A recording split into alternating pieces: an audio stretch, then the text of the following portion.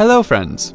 Are you looking for the steps to take backup and restore bookmarks on Mozilla Firefox?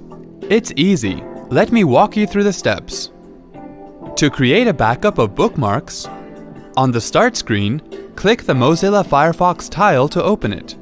Click the Bookmarks button on the right side of the navigation toolbar and select Show All Bookmarks to open the library window. In the library window, click the Import and Backup button and then select Backup.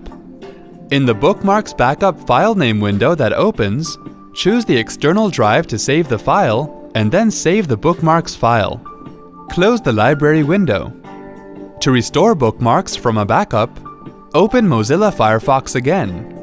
Click the Bookmarks button on the right side of the navigation toolbar and then select Show All Bookmarks to open the library window. In the library window, click the Import and Backup button and then select Restore. Go to the other computer where you want to restore the bookmarks and connect the external drive in which you've taken the backup. Select the backup that you want to restore. The entries with dates are automatic backups. The Choose File option lets you restore from a manual backup. Locate the external drive and choose the backup.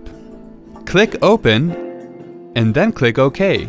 Your bookmarks from that file will be restored. Close the library window. Wasn't that easy? Thanks for watching.